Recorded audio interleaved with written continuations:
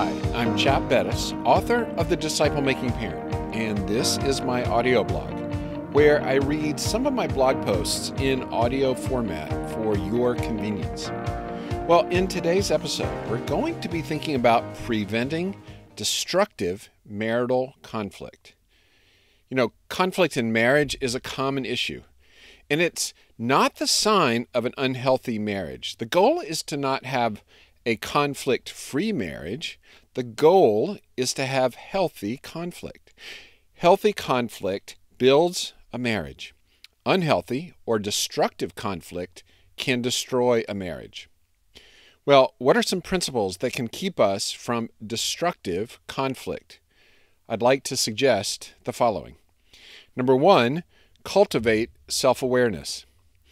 The rest of these principles will do no good if you're not aware of or if you're constantly excusing what comes out of your mouth. We must start with an ongoing awareness of what we say and micro-repentance for what we say sinfully. Proverbs 14:8 says, "The wisdom of the prudent is to give thought to his way, but the folly of fools is deceiving." And when words are many, sin is not absent, but he who holds his tongue is wise. That's Proverbs 10:9. In both of those, there's a self-awareness of when they should speak.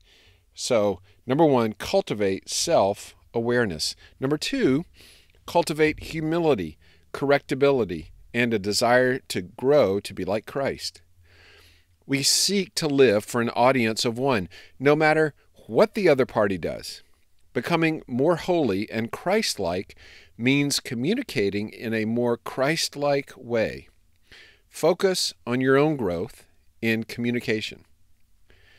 Matthew 12:36 says, "On the day of judgment, people will give an account for every careless word they have spoken." And Proverbs 27:17 says, "As iron sharpens iron, so one person sharpens another." The point being that our spouse is sharpening us, and we, on the day of judgment, we will give an account for what we have said. So number two, cultivate humility, correctability, and a desire to grow to be like Christ. Number three, identify and attack the problem, not the person. You know, it's easy to lose focus of the problem that's causing the conflict, and we can begin attacking the person.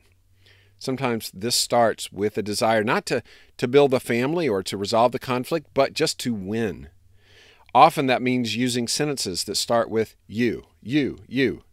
We're attacking the motives of the other person or generalizing to the character or skipping to another problem. Stick to one conflict at a time. Ephesians 4:26 says, "In your anger, don't sin." We want to, number three, identify and attack the problem, not the person. Number four, understand and then be understood. We want to seek to understand the conflict. What are the desires of the other person? Seek to listen to not only the words, but the heart beneath the words. Seek to understand not only the position, but also the interests or desires underneath it. I have a whole blog post on that, positions and interests. Well, Proverbs 20, verse 5 says, "The purposes of a man's heart are deep waters, but a man of understanding draws them out," draws those purposes out. And Proverbs 18:2 says, "A fool takes no pleasure in understanding, but only in expressing his own opinion." And James 1:19 tells us that everyone should be quick to listen and slow to speak. All of those encourage us. Number four, understand and then be understood. Number five, don't use reckless words, but use pleasant words. You know, we can choose inflaming words or calming words. So, for example, inflaming words would be, "You never," "You always." Again, Proverbs is helpful here. Proverbs 12:18, "Reckless words pierce like a sword, but the tongue of the wise brings healing."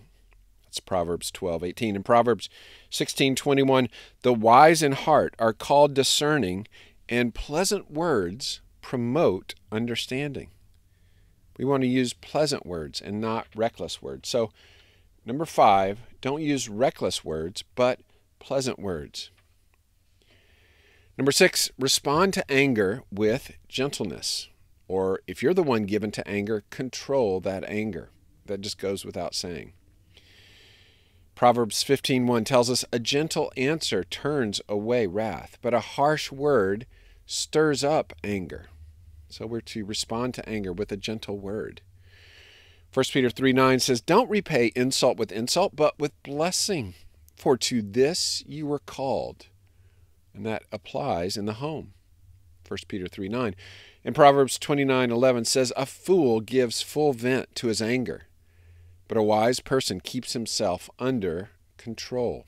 We're not to give full vent to our anger. And I've already read it, but Ephesians 4:26, in your anger, don't sin. Do not sin.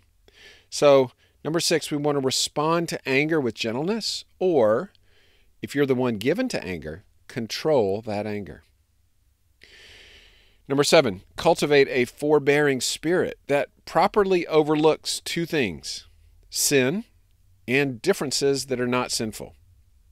So I want to suggest that we have a forbearing spirit that properly overlooks sin. There are times to properly overlook sin and times to overlook differences that are not sinful. Why? Well, because Christ has overlooked and is overlooking much in you. So we don't want to be a nitpicking spouse, constantly trying to improve our spouse. You know, it's possible to become a fault-finding, quarrelsome person. And we need to give grace for a person who does things differently than us, a different person who does things differently. There certainly are times to really challenge each other, but there's also a time just to forbear. Romans 15:7 says, accept one another as Christ has accepted you. So Christ has accepted so much in me and in you. Accept the other person. 1 Peter 4:8, above all, love one another deeply, because love covers a multitude of sins. Love covers over a multitude of sins. And Proverbs 25:24, it's better to live in the corner of a housetop than in a house shared by a quarrelsome wife. That's Proverbs 25:24. So we want to cultivate a forbearing spirit that properly overlooks two things: sin and differences that are not sinful. Well, on my website, I have a table that I got from Family Life Ministries. It's really helpful. So let me read through this. So when we're having a disagreement, we want to focus on one issue rather than many issues. We want to focus on the problem and not the person. We want to focus on behavior and not character. We want to focus on specifics and not generalizations. We want to focus on facts and not judgment of motives. We want to focus on I statements and not you statements. Finally, we want to focus on understanding instead of who's winning or who's losing. An eighth principle is call fouls on yourself when you sin. And what do I mean by that? Well, in a pickup basketball game, there are certain rules of the game that both parties know and abide to. And fouls will happen. That's understandable.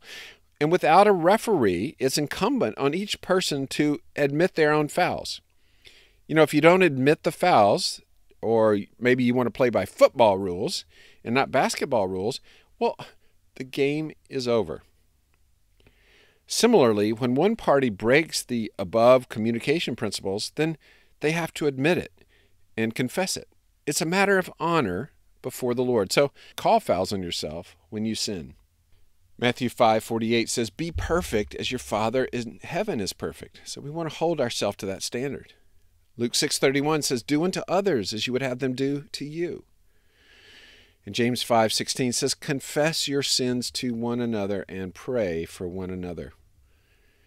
In Matthew 5:44, Jesus tells us, love your enemies and pray for those who persecute you.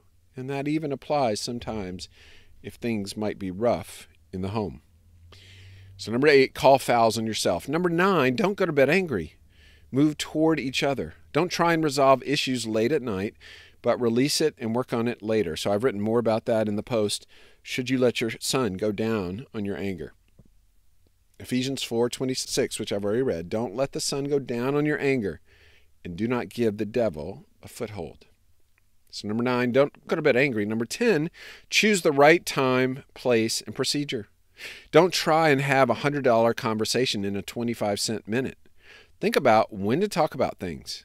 Set aside time like a coffee date. Don't bring up things just because it's on your mind. Add margin to your life so that you have time to talk. So don't always be rushing. Number 10, choose the right time and place and procedure when you're going to have a discussion. Number 11, when these are broken, reflect on the conflict and seek to grow. So certainly there's going to be sinful conflicts, but journal or reflect on the triggers and how you could have responded differently to calm the quarrel. What will you do differently next time? Because probably there will be a next time. Proverbs 26:18 says, as a dog returns to its vomit, so a fool repeats his folly. We don't want to repeat our folly. We don't want to be a fool. In Proverbs 14:8 says, the wisdom of the prudent is to give thought to his way, but the folly of fools is deceiving. So let's give thought to our way. So these rules, these principles are broken. Reflect on the conflict and seek to grow. And number 12, seek outside help freely. We give to our spouses protection, but not secrecy. And I have a blog post on that. We're commanded to go and get help when we need it. Family secrets are not excluded from that command. The body of Christ is meant by God to help us.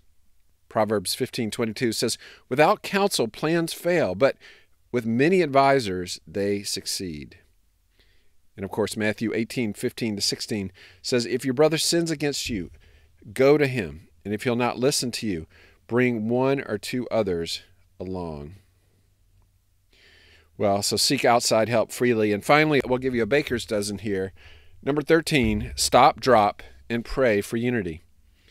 Many disagreements could be resolved if one party said to the other, hey, let's just stop and ask for the Lord's help right now. So turning the focus from the other to the Lord and crying out for insight and help can calm many disagreements. So if you grew up on the phrase stop, drop, and roll, if things are on fire, I'm changing that to stop, drop, and pray for unity. Well, today's post is one of many on living the gospel out in the home. The home is the hardest place to live out the gospel, and yet we're living before our children and before the Lord. So if you'd like to learn more to become equipped in living out the gospel at home, visit our website at thedisciplemakingparent.com. And don't forget to leave us a rating or review. That really helps out and helps the podcast providers know that this is making an impact. And while you're there, who could you recommend this podcast to? Well, I'm Chap Bettis. Thanks for listening.